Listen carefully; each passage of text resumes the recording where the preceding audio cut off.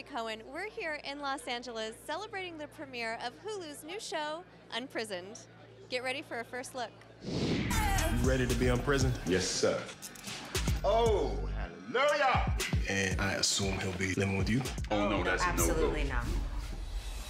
Stage, you dating any black men yet? Oh, God. When I get to meet my grandson. Your mama said I could take you to ice cream, so we can bond. I might have a proposition for you. You have a driver's license. What was it about this character that was really at the heart of him for you? At the heart of this character for me was the opportunity to tell a story that might potentially change people's minds about what they think of when they think about a formerly incarcerated human being. You get to add some comedy to that. What was that like, towing the line between drama and comedy? Yeah, interesting, because I did not think of the work in those kinds of terms, even though it was made clear to me, look, this is a dramedy, we want some comedic elements. What I did was applied myself as fully as I could to the work at hand, to the script, to the scenes that were in front of me, and tried to play those scenes as truthfully as I could. That's what I did. First of all, Tracy's an incredible writer, so it just was so fun from the very beginning, and I thought it would be a blast to do. But also, I just identified with her. I identified with being somebody who wants to be a really good daughter and a really good mother, that kind of sandwich generation idea. I love that she is so invested in kind of self-help and exploration of psychology. Those are things that interest me. But really, I was moved by the themes of the show and the miracle that is Tracy's life.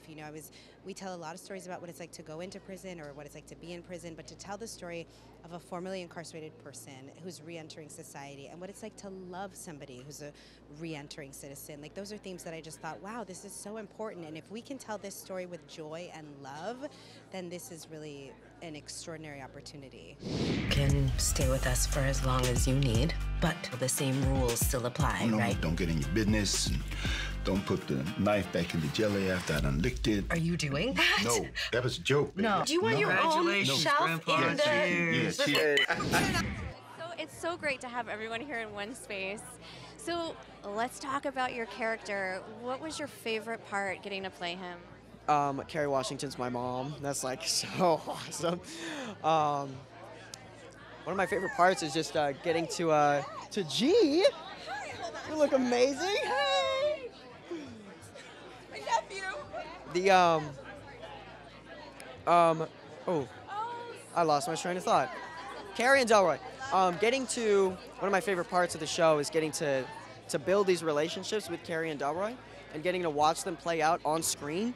People get to watch this whole journey of our relationships growing throughout the show. They get to see that from point A to point B, character-wise and personally, which is really cool. Let's start with more wine, obviously.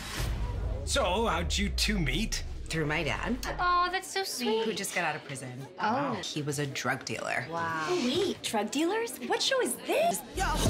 Esty is Paige's younger sister, her foster sister, and she's a very religious, very devout Christian who also is very, what's the right PC word? Well, she's a little out there. She's a fun girl. She has a good time, and she is, obviously the subject matter of this comedy is still heavy. It's a lot. You can't. It's really hard to talk about prison and it not and like torn up families and not let it be heavy. And it's interesting. Esty's specific dynamic is, I think you can't quite tell if she's healed or if she doesn't deal with her issues. And what I love about Esty and Paige's sisterhood is it's fun. Sisters are always there for each other. My own sister annoys me, but I love her and it's always fun.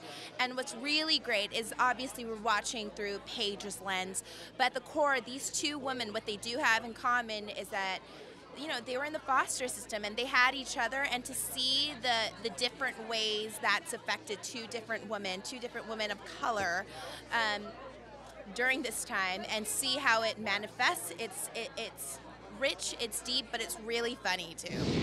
I want to talk to you more about getting into your character. How did you develop that character of a young Kerry Washington? So before I got the audition, I would watch clips of some of her movies and really study her. And then on set, I would, whenever there was a scene that run. When she's done, I would come in, like talking. I would always study her reactions and what the person's saying first, then like say my dialogue. What did you do for the audition? Huh? What did you do for the audition? Oh, what I did was prepare, be confident, and also felt guilty of saying words I'm not allowed to say. It's not about what you owe someone else. It's about who you want to be. Now, you know it don't make no difference if the female's in love, the man don't love her back. You giving me relationship advice because I am the marriage and family therapist. Licensed and everything. If I can prevent... Oh, God, damn. You're okay. Okay.